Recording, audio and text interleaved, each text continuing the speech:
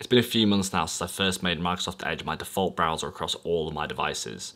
Back then it lost in a RAM stress test against Google Chrome of all things.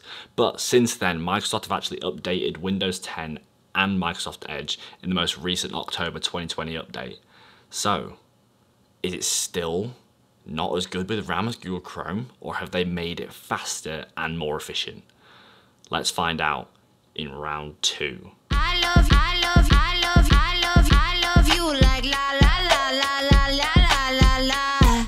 What's up guys, my name is George, I'm a freelance video marketer based in the north of England. On this channel I share content all around tech, filmmaking and freelancing, so if that is your vibe, hit subscribe and welcome to the channel. Today we are taking another look at Microsoft Edge. It's been a few months since I did any more videos on Microsoft Edge. It has sort of just become my daily go-to browser across all my devices as I'd originally planned.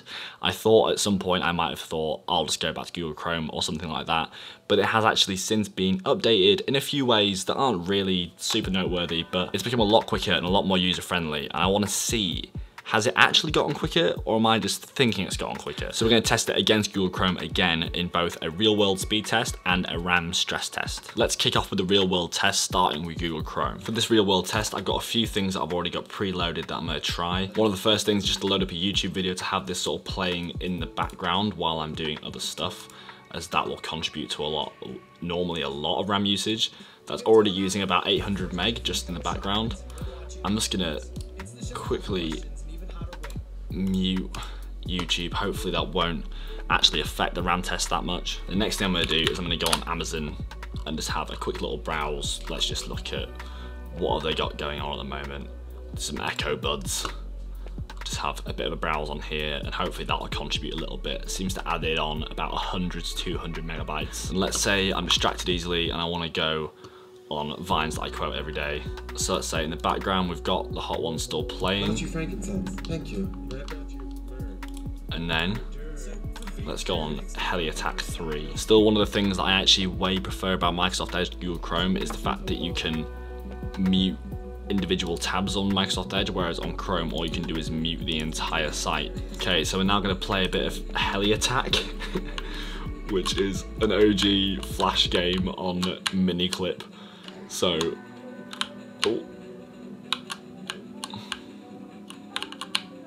this is actually, this is added on a fair bit. So we've currently got 2 videos playing in the background, as well as a Flash game. Okay, so it's sitting at around 46% of my memory, about 1.5 gigs. Okay, so it's currently sitting around 1.3 gig of memory just on this theoretical everyday usage. So not a crazy amount, and nothing that you would really expect to be too slow, and it hasn't really affected anything else that I'm doing. It's more right now that if I was to have, say, one of these podcasts playing or a video playing, it's more the case that if you were to have a video or something playing in the background while you're using sort of a RAM intensive piece of software, where you might start to notice a bit of difference. I'm not going to load up a video to edit in this scenario just because that test would take a while to actually be able to see the results. At the moment using about 1.3 gig with Google Chrome in a real world test. Okay, so now into Microsoft Edge we're going to do the same thing. I'm going to load up my Hot Ones episode that I want to sort of have on in the background as a podcast. Actually, I haven't watched that episode yet. I actually do need to watch it because I love Thundercat. Okay, and then we're going to go on Amazon, similar thing. It's using about 1 gig at the moment. What do I want to look at on Amazon? Why aren't I getting the same similar sort of suggestions right now? Oh, let's look at some electric desk legs that I'm definitely not looking at buying. I'm definitely not looking at buying them. Okay, so in the background I'm just going to mute the Hot Ones episode. Okay, we're getting a similar sort of performance as before, and then if I want to go on and watch the vines that I quote every day. Okay, so we've got these vines on and we're getting into about 1.2 at the moment. If it carries on like this, we're definitely going to be surpassing Google Chrome in terms of overall RAM usage. We're using about 1.3 again. Okay, we're using a very similar performance, about 1.3, 1.4. Probably pretty consistently the same here. Yeah, I'd say we're looking at pretty much the exact same performance. In this real world comparison, it looks like both browsers are actually working pretty much the exact same. So what I'm gonna do now is go for a similar RAM stress test to what I did last time, in which I'll open about 10 4K YouTube videos all to play at the same time. And this is where I think we're gonna see the biggest difference, because at the moment they're pretty much neck and neck for overall performance. So what I'll do is I'll open up 10 different YouTube videos all playing 4K video at once in each browser, then we can compare. Okay, so for this RAM stress test, I essentially just did the exact same scenario in both browsers, opening up the exact same videos, all playing 4K across YouTube, both in Google Chrome and Microsoft Edge. I managed to be able to get it so that each video was playing, I would trial the audio on and off to see how they both performed. And straight out of the gate, Google Chrome was overall performing a lot better. It was coming in at about 3.5 gigs, whereas Microsoft Edge was at about 4.5 gigs.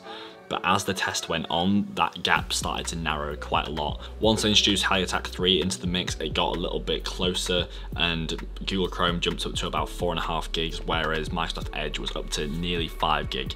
But towards the end of this test, Google Chrome then did catch up towards 5 gig as well, just once I started going through different tabs.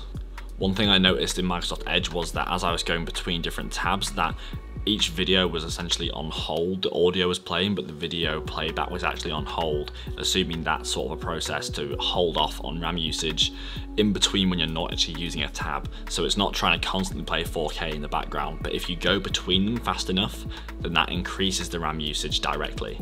So you can see at this point, they're both pretty much neck and neck at about just over 5 gig, but Google Chrome is noticeably using significantly more CPU.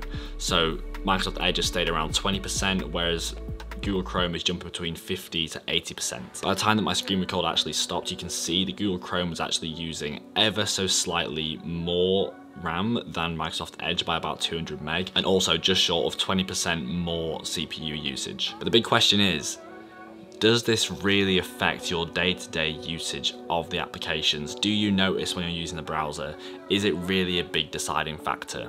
I think the answer to that is not really. It doesn't really make an awful lot of difference. Like when I first was using Google Chrome and started noticing problems that sort of pushed me towards considering something like Microsoft Edge, it was because I had, you know, the odd YouTube window playing in the background while I was editing a video, and that would then slow it down. Since I've been using Microsoft Edge, I have noticed that happening overall a lot less. It still happens now and then if I've got a few too many tabs open while I'm trying to render a fusion composition in DaVinci Resolve, but for the most part, it's not really a big problem. But back when I was using Google Chrome on the daily, that was genuinely the bane of my life. Every time I wanted to be like doing a color grade while listening to a podcast via YouTube, it would just slow down my color grading process on DaVinci Resolve, which was always a massive pain in the ass. That is it for me today, guys. I hope you enjoyed this video and you found it helpful. If you have, be sure to drop a like down below, and any comments with any questions you might have regarding Microsoft Edge, Google Chrome, other software you want me to check out, give me a shout, I'll do that for you. Remember to subscribe to the channel if you haven't already, and check out some of the links in the description below. And until next time,